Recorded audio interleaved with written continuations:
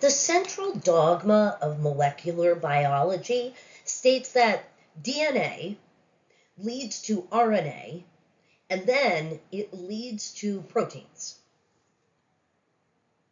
That makes a whole bunch of sense, right? What it means is that your cells carry chromosomes that are made of DNA, but the DNA only holds the instructions for making a protein. That's all. Just instructions. It's just info storage. There's a process called protein synthesis in which the DNA is accessed for its instructions, and then the instructions are used to build a protein. So that explains the blue DNA on the picture and the purple, well, it's not purple, the blue amino acid chain. But what is the RNA in this process? It's an intermediary. And RNA is used to carry the information from the DNA in the nucleus to someplace in the cytoplasm where the protein's going to be assembled according to the DNA instructions. Makes sense, right? All right, so here's an analogy. I have Swedish lineage, and I have my great-great-grandmother's cookbook. It's in Swedish. I don't speak Swedish. I needed it translated many years ago, and while doing it myself, it was like incredibly slow going.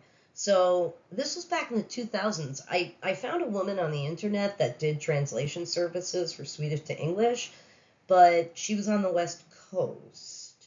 And I didn't care where she was, really, because I was absolutely not sending her the original copy of my great-grandmother's cookbook. Yeah, that wasn't going to happen. What I did was I made a copy, and I sent her the copy. She translated it, and she sent me back the original version. And then I made wonderful Swedish recipes like curried egg salad and salted cod. Yeah, it's great. But the point is that I retained the original cookbook, just like the DNA retains or stays in the nucleus. And I sent out a copy to be translated into this new language. Well, RNA is that copy, and it gets sent out into the cytoplasm in order to be translated from nucleic acid to amino acid. What does this all mean for you? It means that your DNA holds the instructions for the proteins that make you, you. For example, there are pigmentation genes in your chromosomes. They carry instructions for making a pigment of a certain color, and that pigment can be made and then inserted into your eyes, into your hair, into your skin for the world to actually see. Taking the instructions of DNA and making it into RNA, and then making that into an amino acid sequence, which is also called a polypeptide. It's a two-part process. First, we have to make a disposable copy of the DNA that can travel out into the nucleus and get destroyed, and we don't care. This is like me making the copy of the cookbook. And this process, making the disposable copy, is called transcription, which is a word that it just means to copy. And this is what you do when you copy someone's notes if you miss class. You transcribe their notes.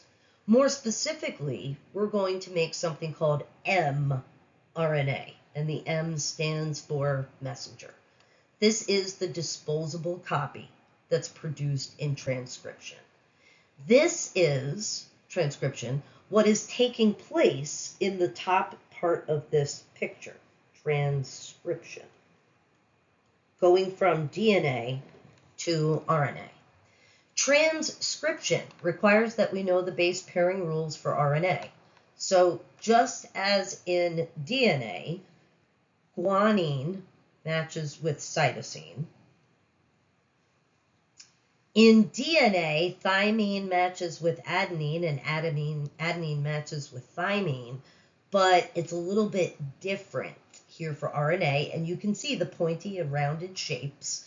In mRNA, thymine matches with adenine, and you can see that pairing right here.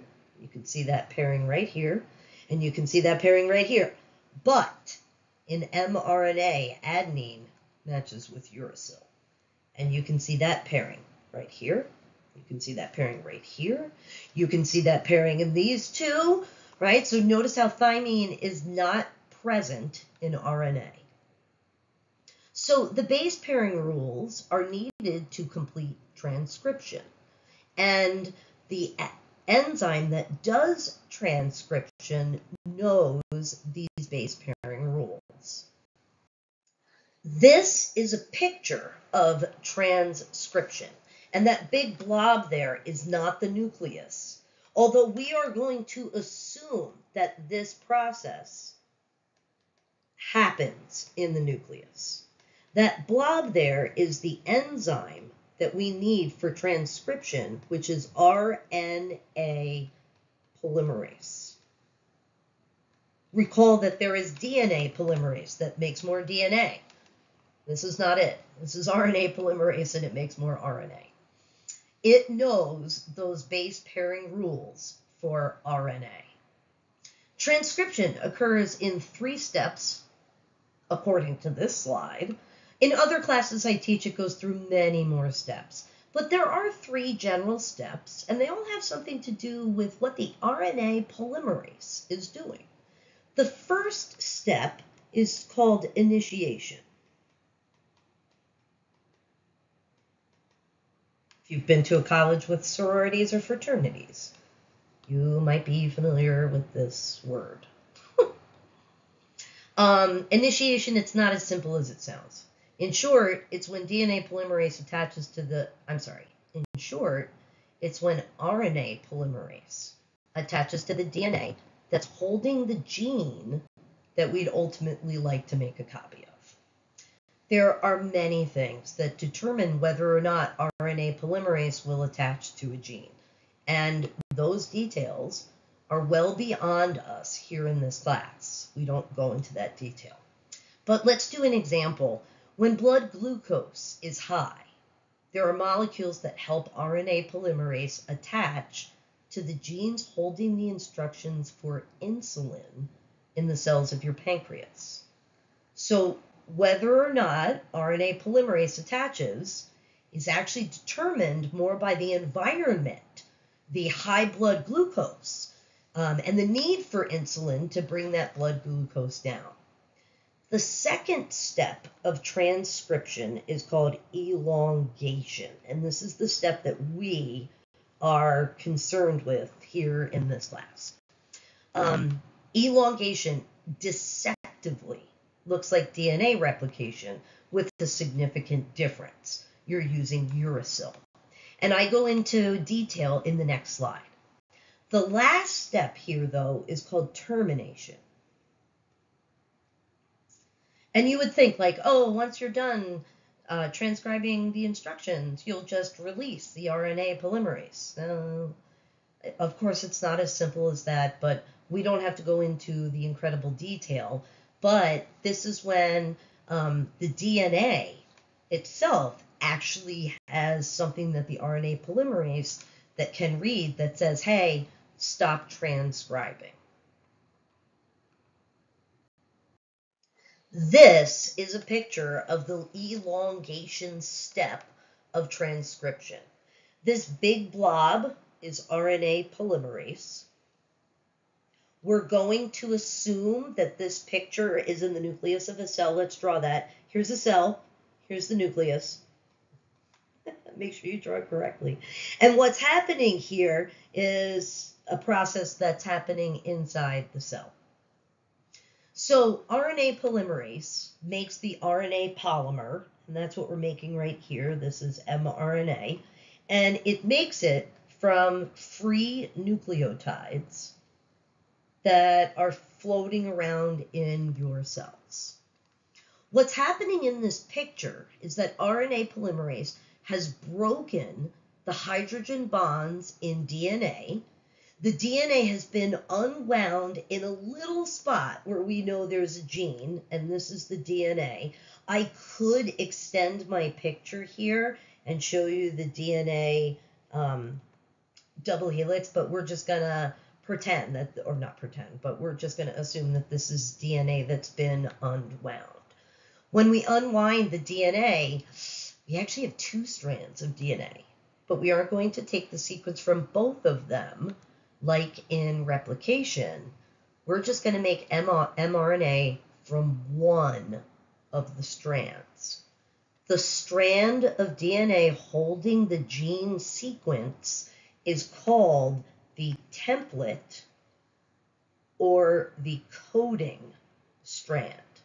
Okay? Coding because it holds the code of nucleotides for the protein we want to make. The other strand, which isn't present in this picture here, we would call that the non-coding strand, and it just kind of hangs out.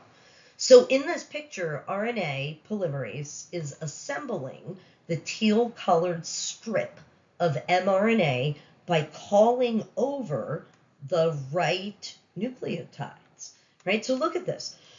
Excuse me. RNA polymerase encountered a thymine, and it called over an adenine to pair with it. RNA polymerase encountered a cytosine and called over a guanine to pair with it.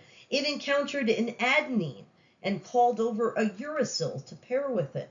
So I feel like this is the Price is Right, that the RNA polymerase is like, one adenine, come on down.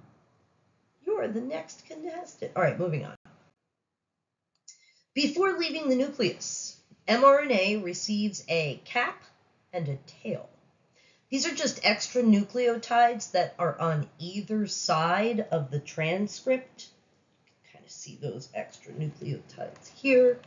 And what they do, the cap and the tail, they allow enzymes in the cytoplasm of the cell to start chewing on the mRNA without actually damaging the gene that's held in the mRNA.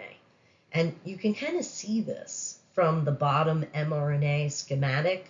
The coding sequence is protected by that cap of phosphates and guanines and by the tail of a bunch of adenines. So now our mRNA is ready to leave the nucleus through one of those nuclear pores and travel to a ribosome for the second step of protein synthesis that I cover in more detail in another PowerPoint. Here, in this picture, you can see the ribosome. That's a ribosome. I know it looks deceptively like the polymerase molecules, enzymes. I know. But to do this, to translate the mRNA sequence into an amino acid sequence, you need a decoder ring, or you need a translator. So, like for my cookbook, I needed someone who knew both the Swedish and English language. Here in the ribosome, we need a molecule that can both speak nucleotide of DNA, but it can also speak amino acid sequence of proteins. And so in this process of taking the mRNA and making it into a protein, we will need a decoder ring.